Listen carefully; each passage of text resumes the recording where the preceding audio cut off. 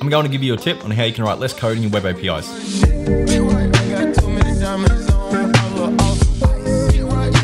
Hey guys, what is up? My name is Jono, and today I'm going to be showing you how we can write less code using the exception handling middleware in .NET Core Web APIs. Now, before we start the video, I just want to say a quick thank you for getting me to 1,000 subscribers. I really appreciate it. If you guys want to continue supporting the channel, be sure to leave a like, leave a comment, and subscribe. Let's get into it. So I'm in my basic controller here, and we just have a couple of actions where we add to do and we can delete a to do. And these are just pretty simple. We just call a to do service and we just do add, and we call to do service and we just do delete. This is what I want to start talking to you about in terms of where we can actually start making improvements here. So if we have a look at these actions, we can see they're both wrapped in a try catch where we log the exception when an exception occurs, and then we just return a 500 server error, something went wrong. If we look at this in this example, if we wanted to change how we logged these messages, or we wanted to add something new, let's say I wanted to start sending emails when an exception occurs.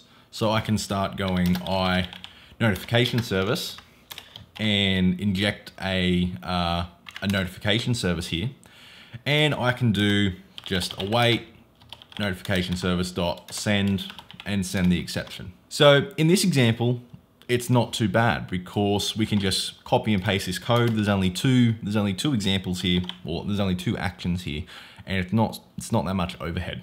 But when we start dealing with a larger system where we might have hundreds of different endpoints, all doing different things, but we want to handle the exceptions in a similar way, this is where this can start getting a bit hairy because we're repeating ourselves and we have to do a lot of copy paste. And if there's a bug in this code here that we've copied across all these different actions, we then have to go and change it in hundreds of different locations, for example. So this is where we can actually start using exception handling middleware in order to take this code, or to write this code once and have it execute once, and then we only have to change one location when we want to add new features or change how it's working. So in our startup class, in our configure method, we actually have the ability to set up an exception handler that will handle all exceptions globally for us.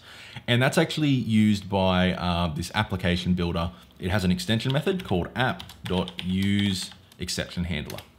So this use exception handler, if we read the description, it's going to add a middleware to the pipeline that will catch the exceptions, log them, and re-execute the request in an alternate pipeline. So we're actually going to be using an arrow function here. So if we do app arrow function, and this is going to be an application builder, and then we're going to be doing app.run, and this is going to take in a context.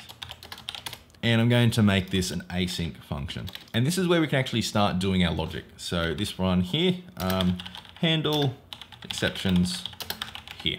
So what I'm going to do is I'm just going to write a message to our HTTP response. So I can do that by doing await context dot response dot write as JSON async. And we're going to be using ASP.NET Core HTTP. And I can just create an object here, maybe error. And this can just be, sorry, something went wrong. So what this code is going to do is it's going to log our exceptions for us when they get thrown, and then it's going to write a response just saying, sorry, something went wrong. So if we go back to our controller, what this is going to allow us to do is essentially get rid of all of these try catches here. So as you can see, these 4 or 5 lines have significantly decreased the size of our controller. And you could imagine if we had multiple controllers with hundreds of endpoints, this would save a lot of lines of code, and it would make it as well so it'd be a lot less likely for bugs to be introduced because we're not duplicating code. And if we do find a bug, we only have to change it in one place. So one thing I forgot to mention was this can actually cause a bit of problems. This will actually override what we've done here. Since we're just going to be testing this, I'm just going to be removing this developer exception page. So we have this here. So let's just throw an exception so we can actually see it working. So throw an exception, and I'm just going to say this is a test. So if we run this now, we should be able to see that our exceptions are going to be logged when we execute the endpoints. So we can see here that we're getting this is a test, so it's logging it for us. And then if we look at our response, we have error, something went wrong. So it's doing what we expect, which is great. Okay, so what happens when we actually want to start interacting with our exception and we need access to our exception? So we actually have a line of code here that we can use to actually get our exception. And it's going to be this one here. So we can access our HTTP context, our features, and then we can get our iException handler path feature. So I'm just going to resolve this.